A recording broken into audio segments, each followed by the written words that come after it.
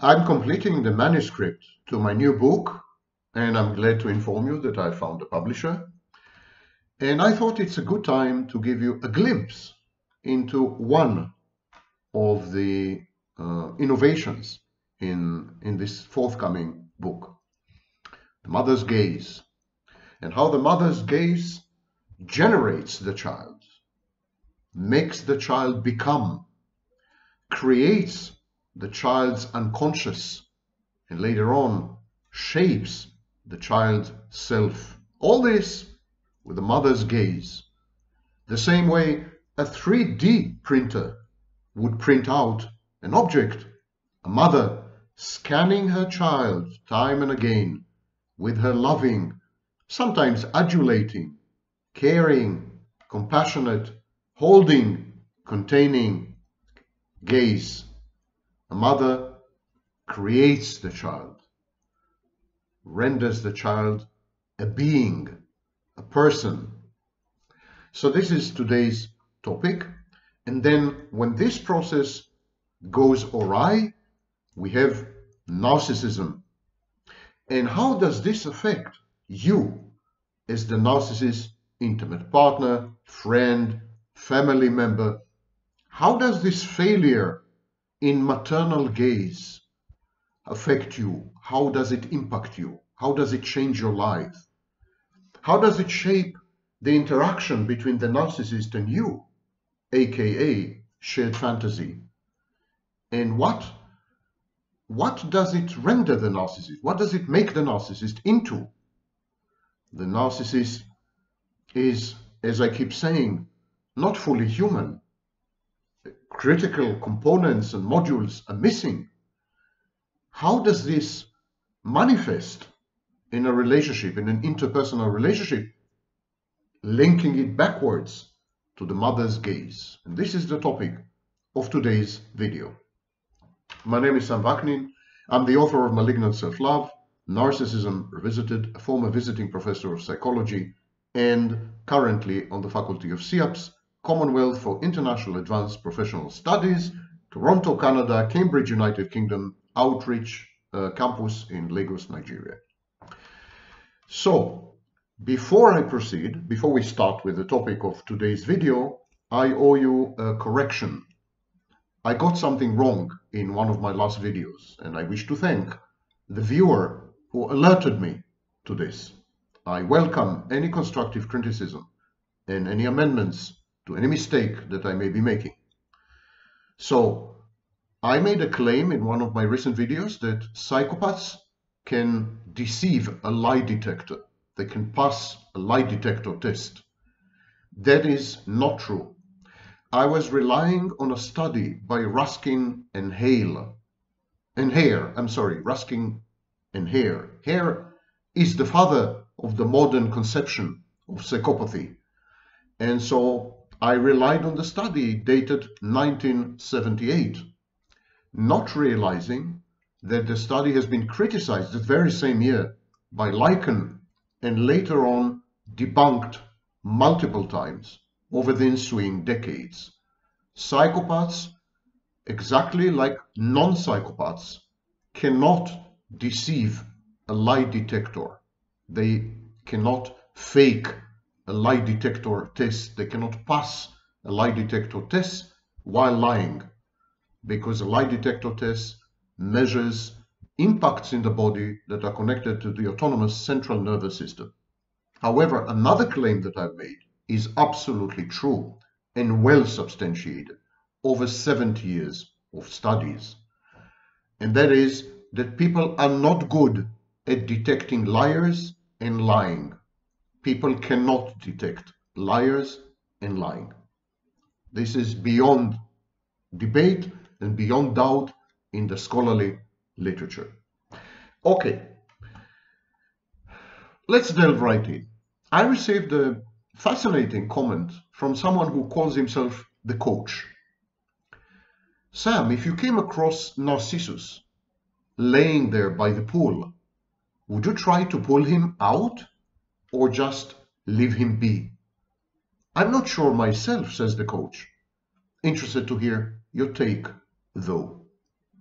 That's a fascinating topic because it goes straight to the heart of narcissism.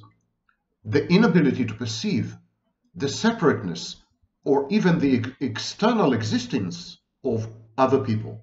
Narcissist inhabits a world of one. There's only the narcissist.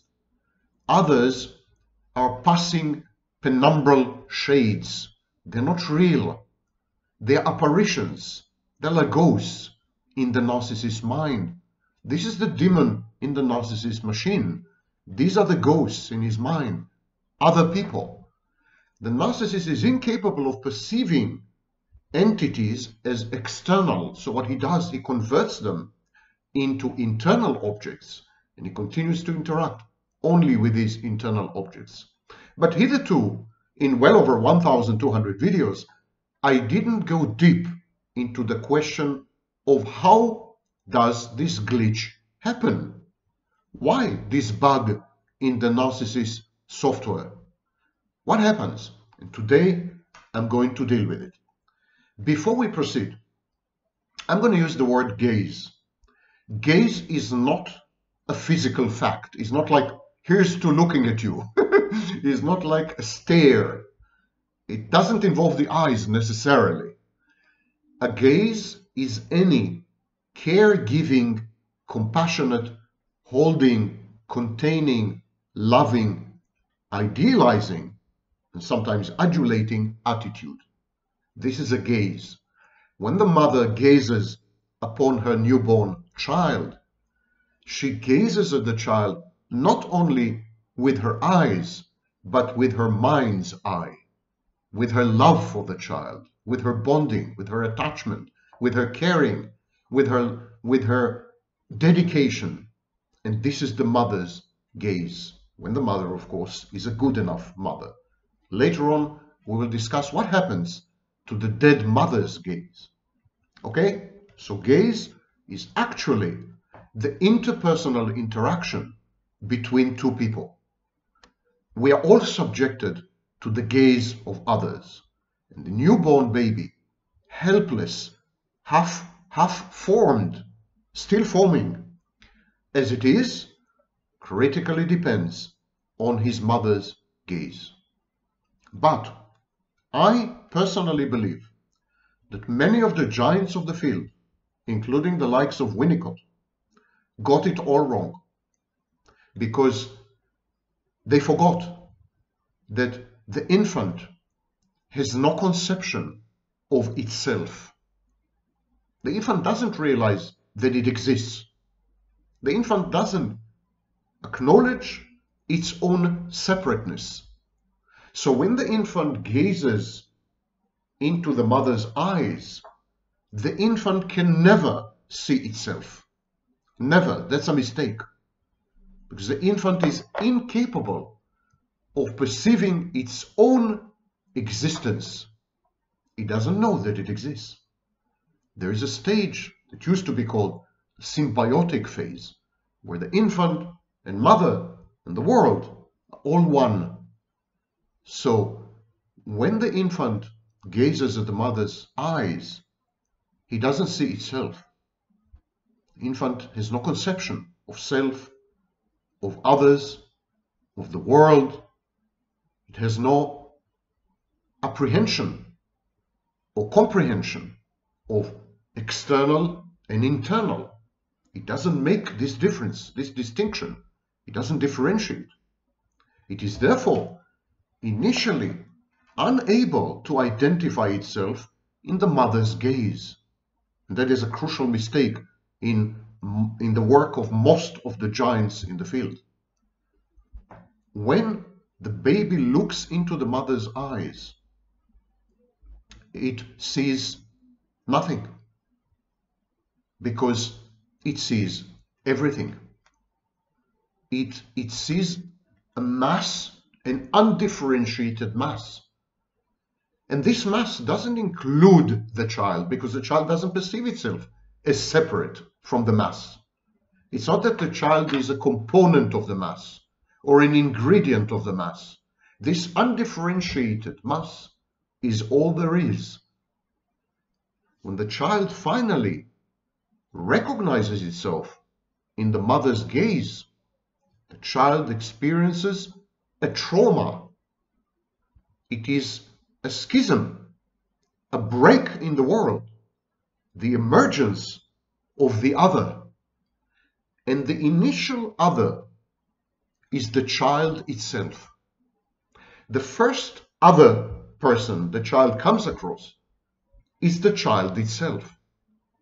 Initially, when the child looks into the mother's eyes, the first few months of life, the child sees nothing there because it sees everything there. Mother, the child, the world, everything is one. This is just undifferentiated, chaotic mass. But later on, things begin to break down. Suddenly the child recognizes someone else in his mother's eyes. And that someone else is actually the child himself. And by the way, when I say himself, it is herself, of course. Yes, it applies equally to female babies or female infants. Now, this is a very big difference in my work compared to the work of Winnicott, object relation schools, from Melanie Klein to Guntrip and Fairbairn. This is absolutely, what I'm saying is not acknowledged or accepted in any of the schools of psychology or mainstream psychology. But I think these scholars didn't think it through. So there are three phases of gaze. The first phase, the child looks into the mother's eyes and sees an undifferentiated mass. It does not see itself. This is not self-perception. And it has no self, no constellated or integrated self to perceive.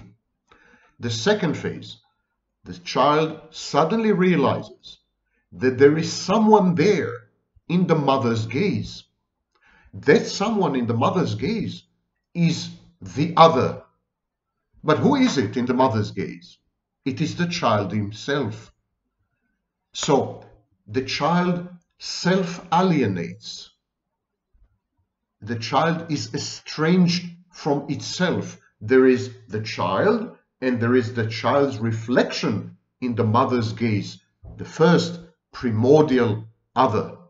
And this creates an enormous trauma because the initial undifferentiated mass suddenly disintegrates, breaks down. The child begins to realize that there is internal and external, himself and mother, someone out there, someone in here.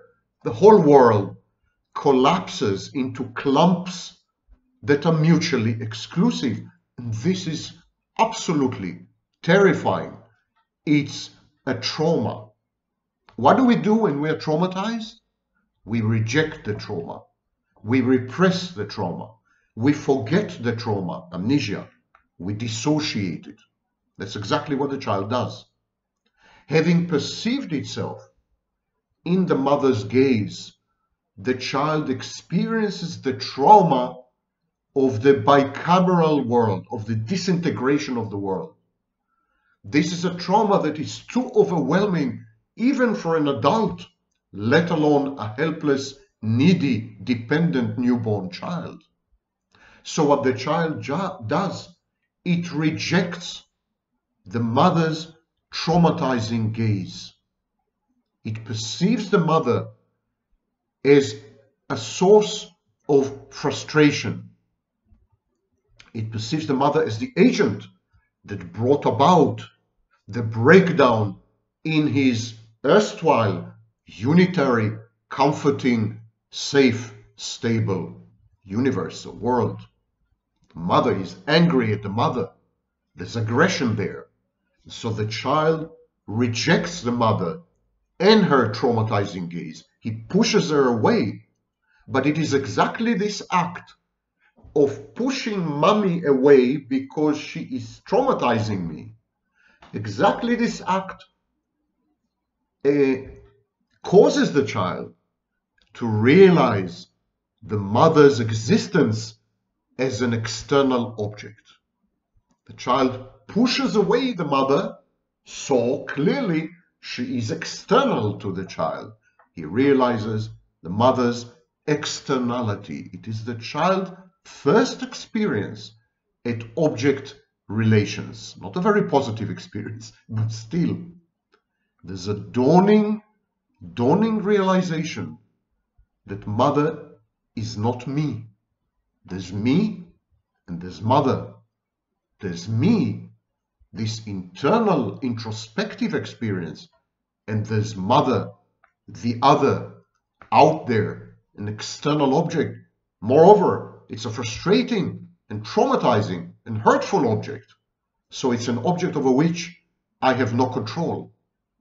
The symbiosis breaks down, dissolves, disintegrates. And ironically, it is precisely this rejection that leads to differentiation. It is the first instance of proto-separation. Lacan called this apperception. Apperception, a form of self-objectification, ambivalent self-alienation.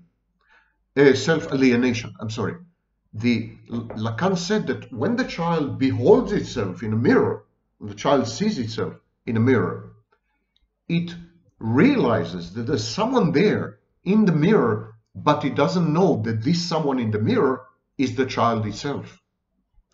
But of course, you don't need a physical mirror for that.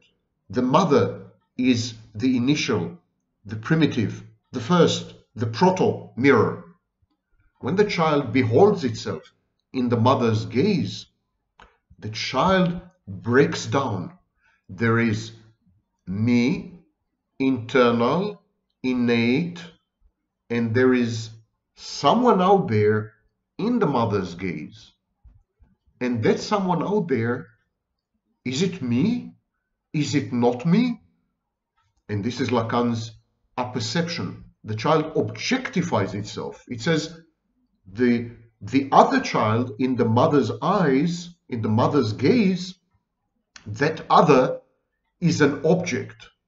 The child self-alienates. It's as if the child divorces its own reflection. This is very early on. It's around the age of 6 months to 12 months. Lacan suggested that the unconscious, the seat of repressed traumas, is a compendium of other people's gazes. Now I'm going to repeat this because this sentence is crucial to my work, actually.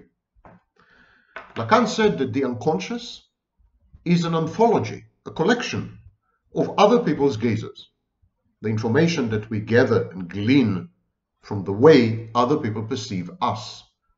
Other people as individuals, other people as collectives, society itself. So there's the gaze of society via socialization. And we internalize all this, we introject it, we identify with it, we incorporate it, and it becomes us. Introjects are representations of this process of formation of the unconscious. And we perceive introjects as egosyntonic. We perceive introjects as part of who we are. We don't perceive them as alien or estranged or external to us. These voices become us. And this is what Lacan said. The unconscious is simply a collection of all the people that have ever meant anything to you and became a part of you via the process of introjection. But I want to add to this. In my work, I add to this another layer. And this one is borrowed from Freud. The unconscious is also a collection of repressed traumas, multiple. In other words, the unconscious is a collection of voices, gazes of other people. The unconscious is the other or the others on the one hand, and on the other hand, the unconscious is also the seat and repository of all of life's repressed traumas. And this is the linkage that I found, which allowed me to develop my work. The mother's gaze in my work is the cause of the formation of the unconscious. It is the mother's gaze that creates the initial unconscious. The mother's gaze, remember, traumatizes the child, because the mother's gaze informs the child that there is something or someone out there. The mother's gaze breaks the world for the child. The mother's gaze reflects the child, so the child realizes there's something or someone out there and rejects the mother. And as the child rejects the mother, this separation becomes even more acute. The differentiation, the distinction between the child and the rest of the world becomes incontestable, undebatable. And this is a major trauma. The child represses this trauma.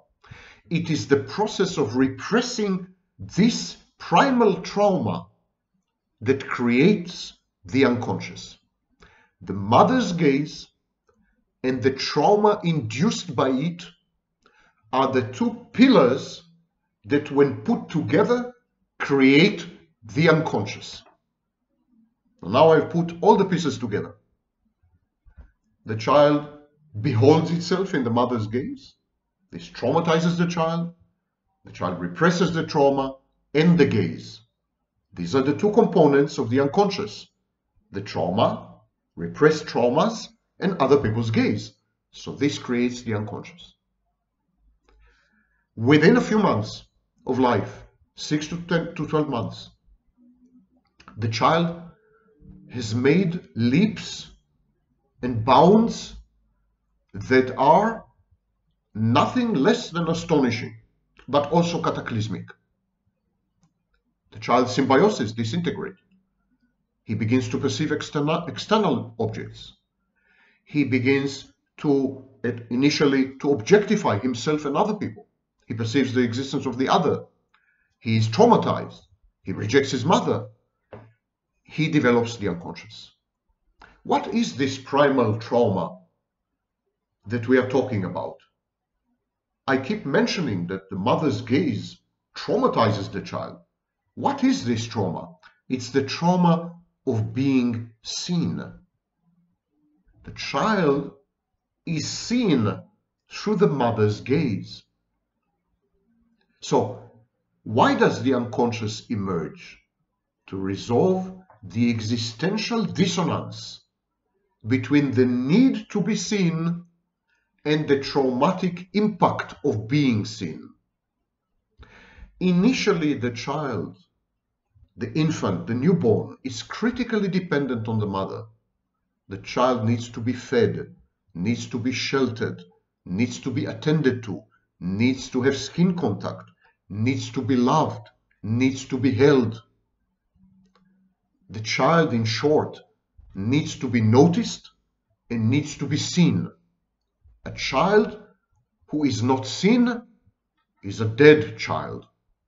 So, the need to be seen is a survival strategy.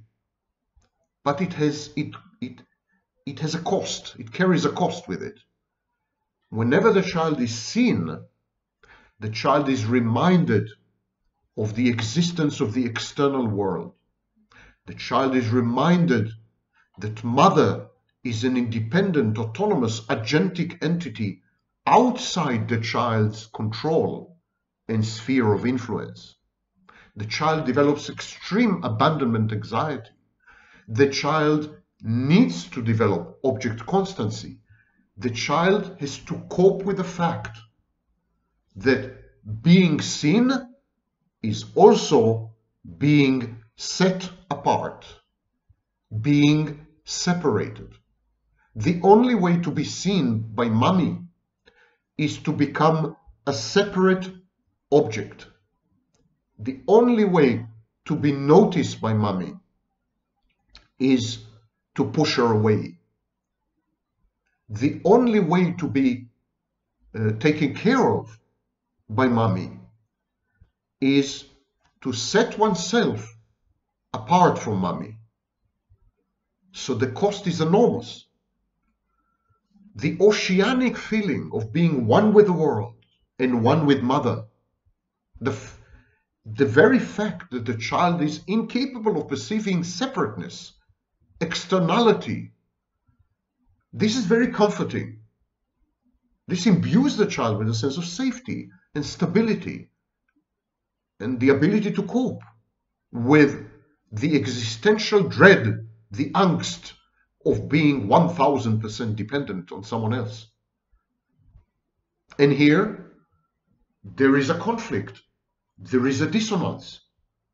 For the child to be seen, the child needs to separate. For the child to be attended to by mommy, the child needs to pushing itself away from mommy. Mommy's gaze, being seen by mommy, informs the child of its own separateness, lets the child know that mother is an external object an object that can abandon him any minute. It's terrifying. It's a mega trauma, the likes of which one never experiences again. So this creates a dissonance. The child wants to be seen, but is terrified of the trauma attendant upon being seen. And to resolve this existential dissonance between the need to be seen, which is a survival strategy, and the trauma of being seen, the child invents the unconscious. The unconscious emerges to solve this dissonance.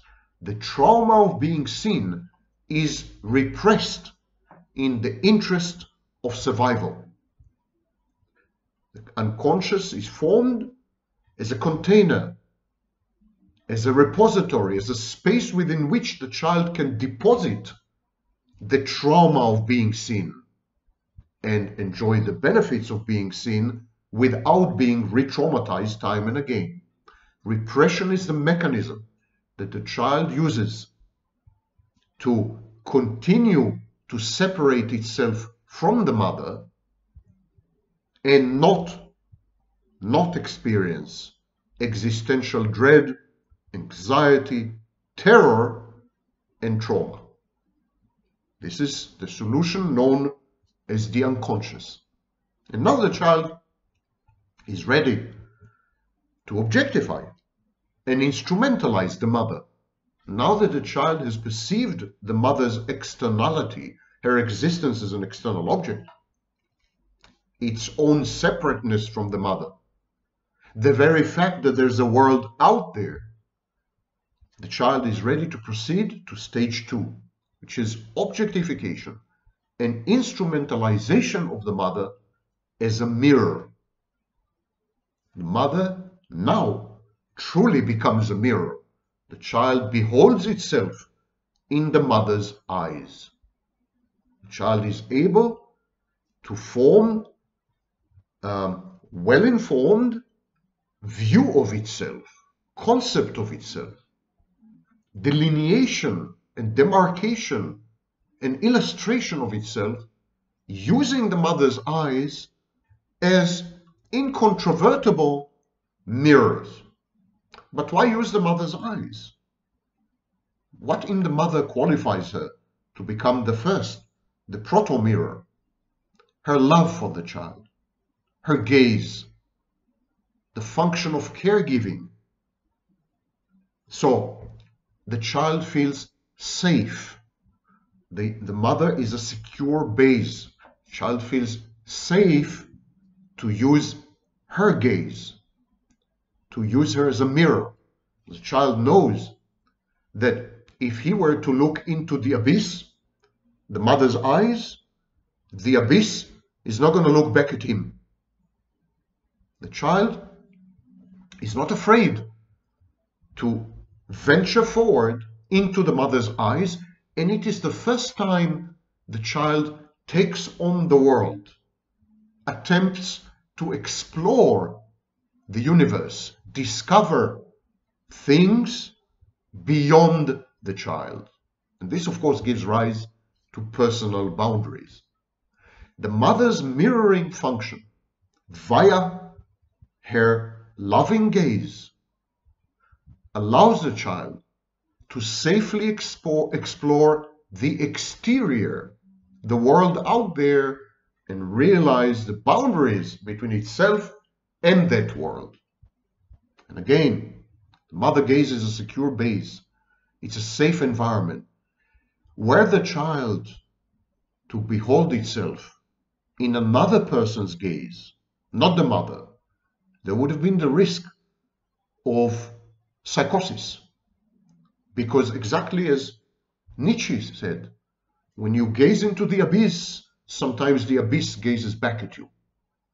Hyperreflexivity, the mechanism at the heart of psychosis, is an attempt to deny the mirror. And the mirror is threatening and terrifying. You deny the mirror. You say, the world is me.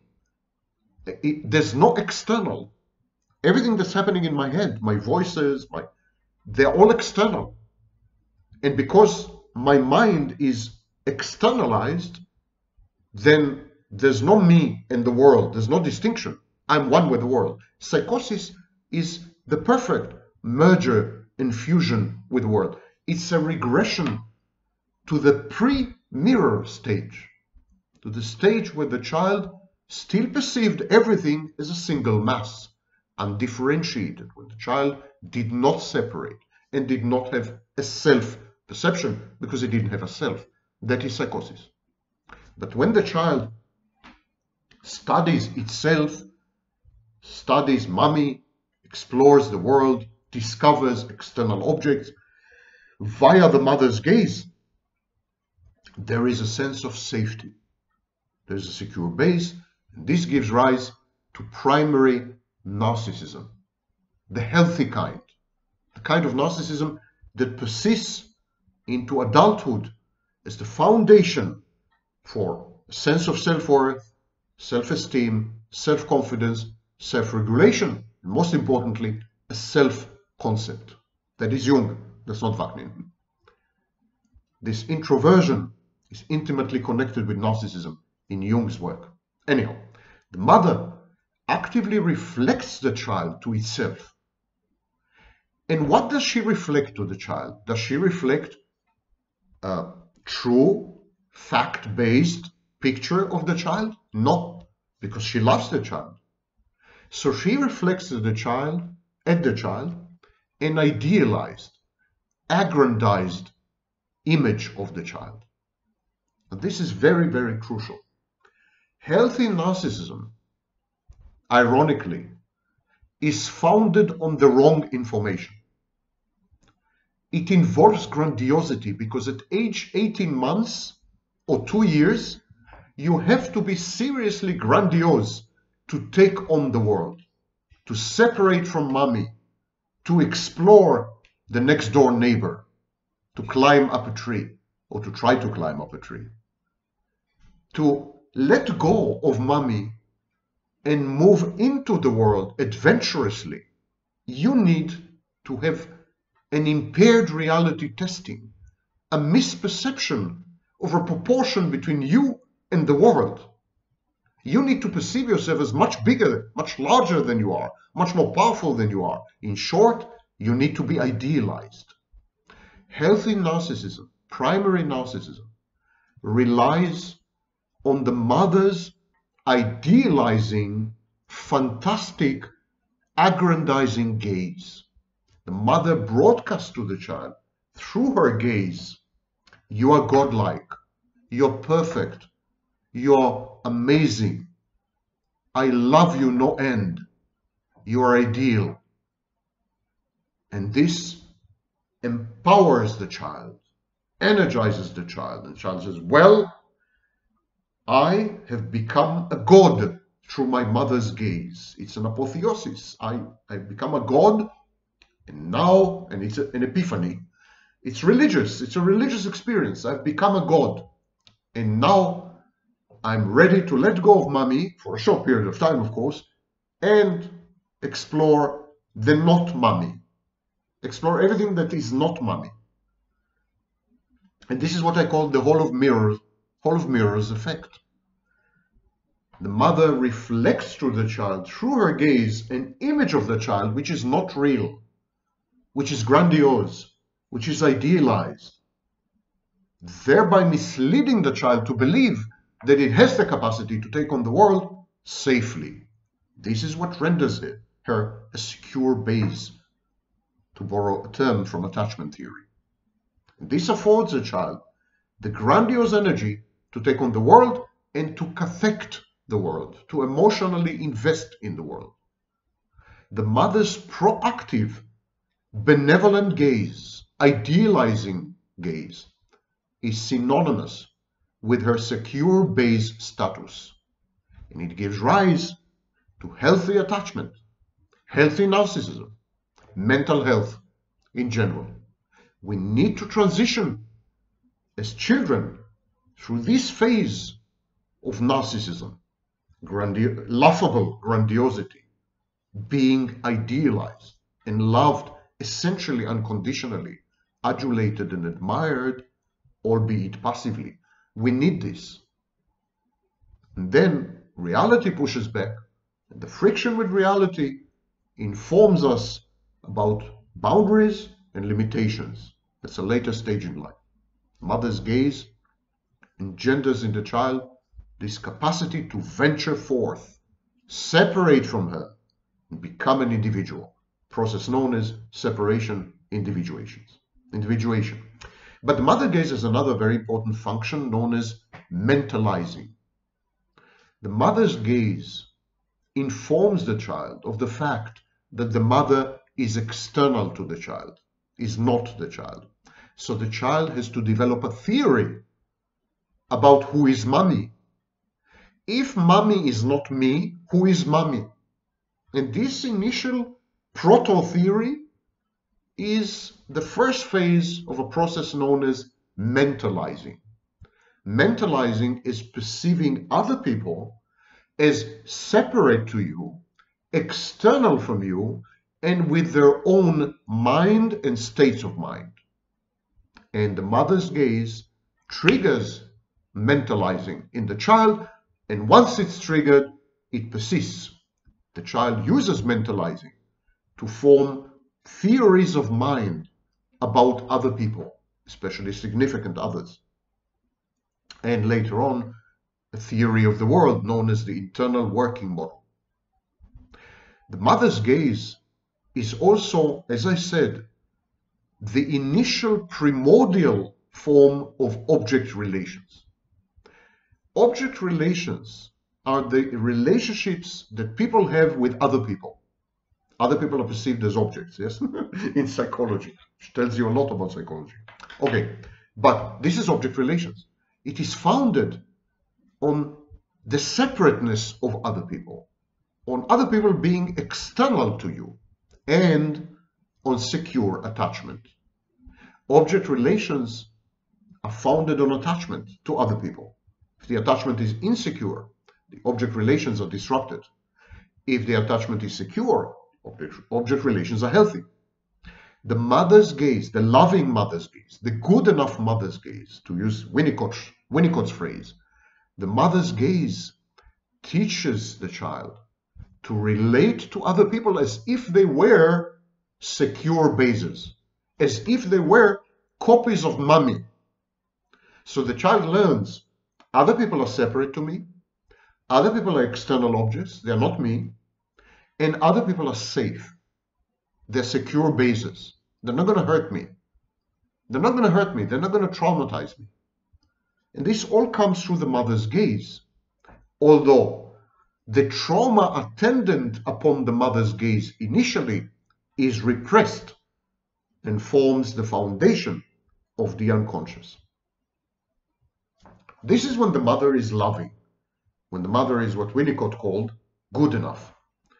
What about a dead mother? Andre Green coined this phrase in 1978 to describe mothers who are absent, who are depressive, who are selfish, who instrumentalize the child, or parentify the child, pedestalize the child, idolize the child, use the child to realize their own fantasies and dreams, etc. These are dead mothers. They're dead mothers because they don't care about the child. They objectify and instrumentalize the child. They don't see the child, they see what the child can do for them. Or they see the child as a nuisance to be rid of. So there's no process of gaze with a dead mother. A dead mother has dead eyes. She has no gaze. The child, when he looks into the eyes of such a mother, physically or metaphorically, when he looks into her gaze, when the child tries to latch onto her gaze, to decipher her gaze. In other words, when the child attempts to use the dead mother as a mirror, he cannot see himself because the dead mother doesn't see him. He cannot even see the world because the dead mother doesn't see the world. He cannot also see the mother because these kind of mothers are empty inside. They're black holes, they're voids, they don't exist. There's nothing there. What the child sees in the dead mother's gaze is the infinity of deep space, the devouring of the black hole, the predatory nature of the world, the symbiosis that is undisturbed and undisrupted, the merger and fusion and enmeshment that never give rise to separation and individuation. It's very sick, and this kind of child fails to develop a concept of the external, fails to embark on operative object relations, and never constellates and integrates a self or even an ego. Such a child is also incapable of mentalizing because he doesn't develop his own states of mind. He doesn't perceive himself because there's no self. This kind of child cannot attribute states of minds to other people. This is known as non-mentalizing. I'm going to deal with it in a separate video soon. So there is a disruption in the process of mentalizing. The child remains stuck in primary narcissism, which as time passes becomes pathologized, becomes malignant. It's a kind of narcissism that is known as secondary narcissism, adulthood narcissism. And it's bad because it doesn't allow the narcissist to separate from other people. It doesn't let the narcissist individuate. So what the narcissist, the grown-up narcissist, offers his partners, including his intimate partners, is the hall of mirrors effect, because that's where he's stuck. He's stuck at the hall of mirrors effect. The mother's gaze should have provided him with a hall of mirrors, but he didn't, because the mother was dead. So the narcissist tries to recreate this with his partners, especially his intimate partners. And he offers them the hall of mirrors effect. He says to them, you can conceptualize yourself through my gaze. You can see yourself idealized and loved unconditionally and accepted through my eyes. Look at my eyes, says the narcissist, and I will mirror you. But I will mirror you the way you've always wanted to be. I'll mirror you the way a loving, functional mother, good enough mother, mirrors. So the narcissist false advertises. He says, I can be a good enough mother to you. I can idealize you.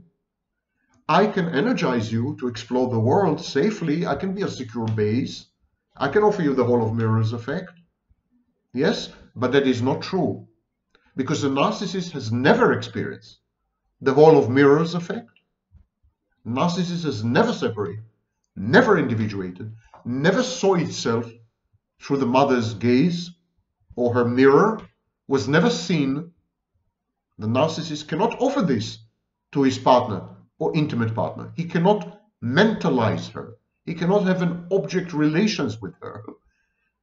He cannot perceive the partner as separate, external, with her own mind and states of mind, and emotions and cognitions and hopes and dreams and wishes. He cannot perceive this. As far as the narcissist is concerned, she is a figment of his imagination, an internal object in his mind. It's a manipulative game within his mind. It's all self-contained. So when he offers the partner to be a mother, to become a maternal figure to her, he is unable to conceive of her. She doesn't exist, and it never progresses beyond grandiose cathexis, emotional investment in the grandiose, fantastic, idealized image, which has nothing to do with the partner, is not real. This causes in both partners, in the narcissist and in his partner, causes them to regress, to become infants again, because it triggers the original trauma that has been repressed and had become the unconscious. The narcissist taps into his partner's unconscious by regressing her to the phase that the phase where she has been seen for the first time. The narcissist takes the partner by the hair, pulls her by the hair, and regresses her to age, I don't know, 6 months, 12 months, 18 months. It's a time when the narcissist partner has first been seen by her own mother or caregiver. And so she goes through this phase again, but this time there's no protection against the trauma of being seen. In a way, the partner outsources her unconscious to the narcissist, and he becomes her unconscious. That's why the narcissist is able to activate introjects in the partner, to form coalitions with other introjects, to team up with other introjects, because he is granted unmitigated access to the partner's unconscious, where the first trauma of having been seen by a mother figure has been repressed. Of course, being seen by the narcissist triggers this trauma. But while the original mother was helpful, loving, compassionate, and so the trauma was easily repressed, with the narcissist, there's no such thing. So the trauma erupts full force. This is the core of trauma bonding. At the same time, the partner herself is converted into a dead, frustrating, withholding, betraying mother. A mother who mirrors herself, who mirrors the world, but never the narcissist. At least initially, and then later, a mother who is incapable of mirroring the world or herself, because she has been demolished by the narcissist.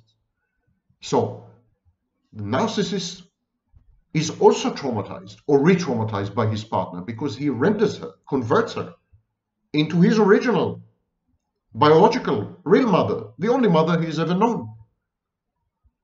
This is why the narcissists attempt to separate and individuate from this new mother, the intimate partner. These attempts are risible.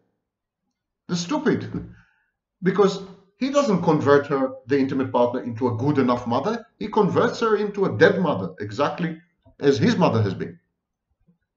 And so the deadness of the intimate partner induced by the narcissist, and her constant trauma because she is seen by the narcissist but not loved by the narcissist, these undermine the shared fantasy, and the narcissist converts his intimate partner into a persecutory object.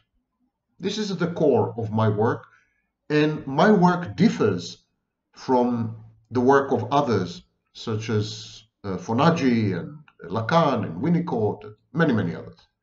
It differs. And I hope I succeeded to explain how it differs. Now, I'm going to make a much, I believe, a longer video on these topics, which would be a bit academic. But I want to give you some glimpses and some access and some insights into the topics I'm going to discuss in this next video. I'm going to start with empathy. Empathy has been linked to mirror gazing. You remember the concept of the mother as the mirror, and later on the mirror in Lacan's work, and the mirror in my work. So empathy has been linked to mirror gazing. I refer you to a work by an article by Giovanni Caputo, and I want to read to you the abstract. The article is titled Empathy and Mirror Gazing. The abstract says, a relationship between empathy and self-directed behavior during mirror gazing has been hypothesized by some authors. Nevertheless, how these concepts may be connected is still an argument or a debate. Previous research on mirror self-recognition may not completely account for the fascination produced by mirror gazing. In fact, gazing at one's own face in the mirror for a few minutes at a low illumination level can produce the perception of bodily, dysmorphic visual illusions of strange faces. Strange face illusions may be the projection of the subject's unconscious contents into mirror image on the basis of somatic, motor, mimicry, and contagion. This is, by the way, the primal trauma that I've been discussing. Motor mimicry and emotional contagion can operate through the feedback produced by the mirror within the observed object. The projection of unconscious content. That's my primal trauma, the primal trauma that I mentioned. Yes. The projection of unconscious content can characterize empathy according to early ideas of Einfühlung, the German term for empathy. Empirical research shows correlations between susceptibility to strange face illusions in both the fantasy and empathic concern subscales of interpersonal reactivity index, IRI. And this was published in Psychology and Neurobiology of Empathy, edited by Douglas Watt and Panksepp. It was published by Nova Science Publishers in 2016. So Caputo says actually what I've been saying for well over 10 years. Being seen by the mother is a trauma. I call it the primal trauma because it breaks the world. It teaches the child that the mother is external to it. And so the world breaks at least in two pieces and then in many more pieces. It becomes a kaleidoscope. It's very traumatic. And what Caputo says is that this trauma can be projected onto the mirror and result in self-perception as ominous, strange, terrifying, a horror figure, and so on. So that's why I mentioned it. Hegel had a concept known as negation of the negation, and I'm using it in my work. The identity of the self and the determination of an object outside the self both require Hegel's negation of negation. So in my work, there is the child as an undifferentiated mass. Let's call it child, mommy, world. World, mommy, child. It's one thing. It's not even symbiosis. It's like the child dissolves into the world and the world dissolves into mommy and mommy is the world. It's one thing. It's all one thing, oceanic. I mean, many Eastern traditions would appreciate this state of, I mean, it's nirvana in a way.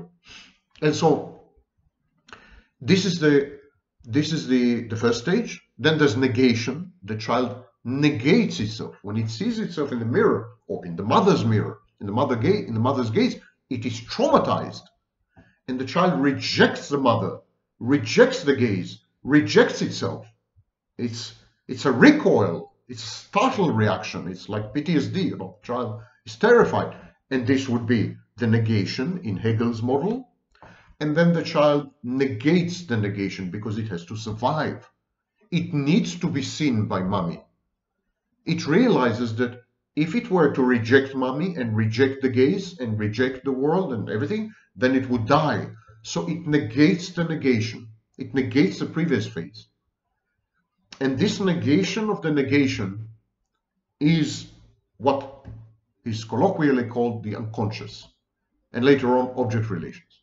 So I'm using Hegel's negation of negation. I will not go into it in this video, although I will go into it in my next video. I also claim that empathy is a form of healthy narcissism. Empathy is a self-contained internal set of processes triggered by the presence and by the self-reporting of another person. Empathy involves two confabulated self-deceptions. Self-deception number one, that the internal experience of empathy is actually external, has to do with that other person, that other person triggers the empathy. It's not totally internal, it's externally triggered. It's not true, it's a deception. And number two, that, by the way, this confusion between internal and external objects is a form of psychosis, actually.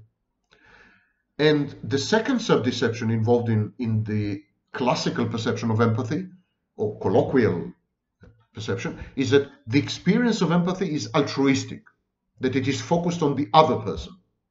But in reality, empathy is solipsistic. It revolves exclusively around self-centered emotional regulation and cognitive processing. Empathy has all the hallmarks of healthy narcissism. Now, I have two videos dedicated to this, and I'll place the links in the description, those of you who want to delve deeper into the issue of empathy. Now, I'm mentioning empathy. I mentioned Hegel's negation of negation and all this because these emerge as the inevitable outcome of the interaction between the child's nascent ego or self or whatever and the mother's gaze. Now, you know that I don't believe in a unitary self, but it doesn't matter. The assemblage of self-states is the same. The mother's gaze is an external boundary condition. It's a determinant. It gives rise to the unconscious. It shapes the self. It creates the child. There's no child without the mother's gaze. So, this is why phenomena such as empathy are crucial.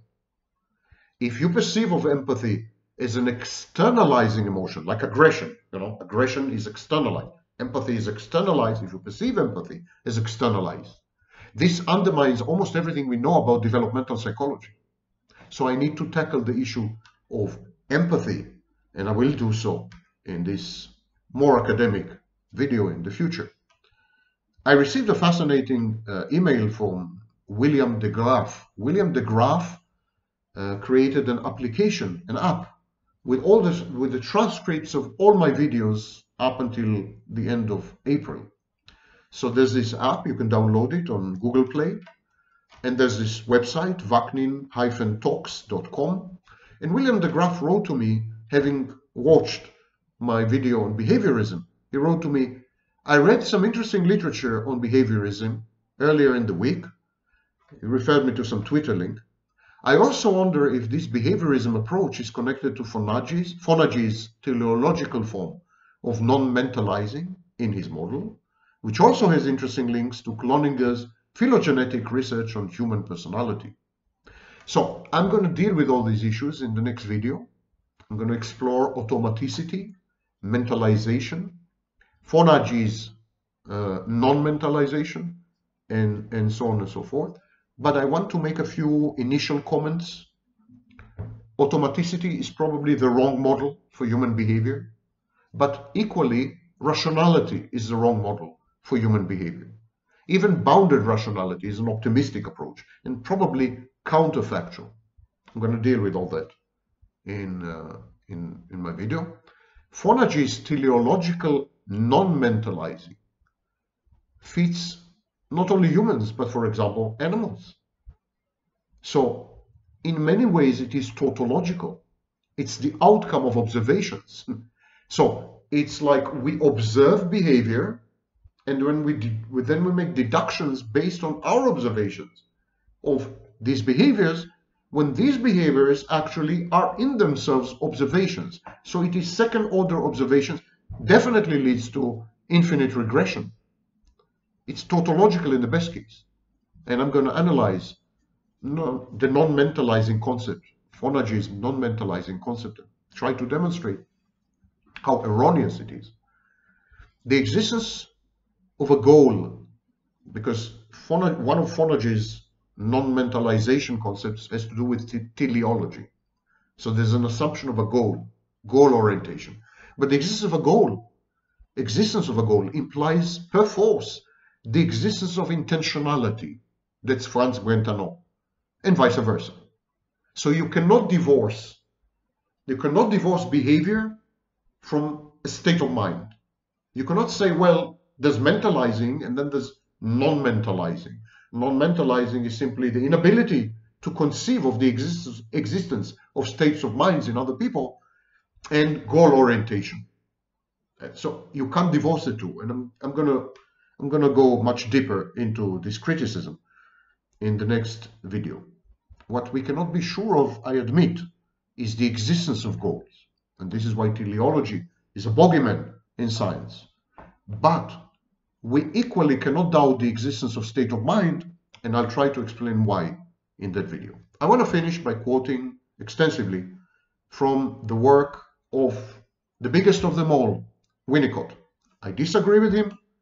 I just explained the whole video to explain where I differ and diverge from Winnicott, but he is still the foundation upon which we all work. So I'm going to read to you what he had to say. In individual emotional development, the precursor of the mirror is the mother's face. What does the baby see when he or she looks at the mother's face? I'm suggesting that ordinarily what the baby sees is himself or herself. And this is, of course, where I beg to differ with Winnicott, because I don't think the baby has a conception of himself or herself, and therefore the baby cannot see himself or herself in the mother's eyes or mirror. That's completely wrong in my view. This is an anachronism. This is projecting backwards. Adults have selves. Babies don't. Okay, but I'm going to continue reading. In other words, says Winnicott, the mother is looking at the baby, and what she looks like is related to what she sees there. All this is too easily taken for granted. I'm asking that this, which is naturally done well by mothers who are caring for their babies, shall not be taken for granted.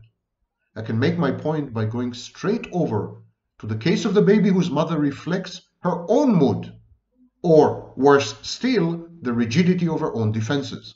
In such a case, what does the baby see? If the mother's face cannot reflect him, the infant does not look into the mirror anymore. Instead, he winds up looking at the mirror. Of course, nothing can be said, continues Winnicott, nothing can be said about the single occasions on which a mother could not respond. Many babies, however, do have to have a long experience of not getting back what they are giving. What he says is that a single event is not going to damage the baby. It has to be a long exposure to a dead mother. Okay, Winnicott continues. The babies look and they do not see themselves with the dead mother. There are consequences. The baby gets settled into the idea that when he or she looks, what is seen is the mother's face. The mother's face is not then a mirror. So perception takes the place of apperception. Perception takes the place of that which might have been the beginning of a significant exchange with the world.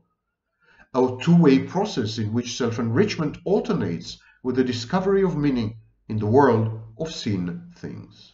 This is the magnificent magisterial book, Mirror Role of Mother and Family in Child Development, article in one of his books. So, this is Winnicott, and I will expand on Winnicott and Fonagy and others in a future video.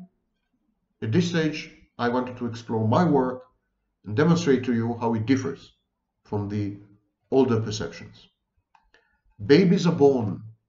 They're not blank slates. We know that. By the way, Winnicott was a pediatrician when he has written most of his work.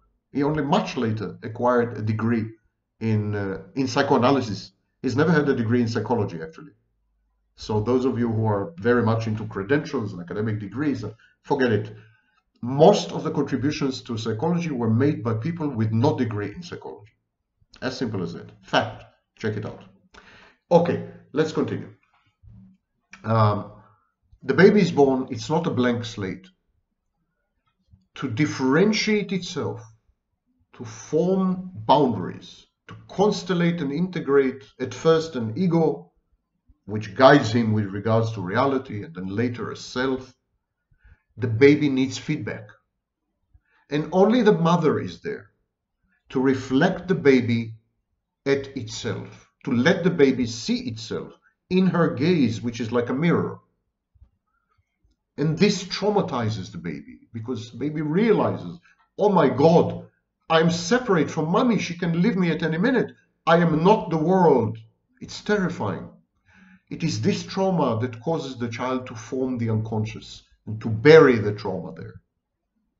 That's where the trauma is buried. In the trauma is attached to the mother's gaze, because the mother's gaze created the trauma. So both the gaze and the trauma are buried in the unconscious. And then the baby continues to do the same with other people. Gradually the unconscious becomes very rich. It includes hundreds of introjects and voices. And so this is what Lacan said, that the unconscious is the others in the mind. They form the unconscious. And so this is how I see things. The baby then learns to bury the trauma, but benefit from the gaze. The mother's gaze is idealizing, aggrandizing, fantastic, and fosters in the baby primary narcissism. Grandiose and godlike as it has become, the child then takes on the world. As it takes on the world, reality pushes back, and he learns his limitations, his boundaries, and the existence of external objects, other people, with whom he later on goes to develop a relationships. That's object relations. It's all predicated and dependent crucially on the mother. A good enough mother would accomplish all this for her child, and he would grow up to become a relatively functional and balanced adult. She would serve as a secure base. This kind of child would have a secure attachment style. But a dead mother would not provide the mirroring necessary. So the child would never separate, would never become. And so this kind of child cannot mentalize other people. He cannot perceive other people as external with their own states of mind, and cannot develop object relations. So this kind of child becomes a narcissist and attempts in repetition compulsion to reenact this failed stage of mirroring, separation, and individuation with intimate partners as he goes along. Of course, all this fails. It fails because the child turned adult has never had experience with the whole of mirrors, with mirroring, with separation, with individuation. He's unable to reenact something that he has never experienced before. And this is the shared fantasy and its dismal outcomes, both for the narcissist and for his partners or intimate partners.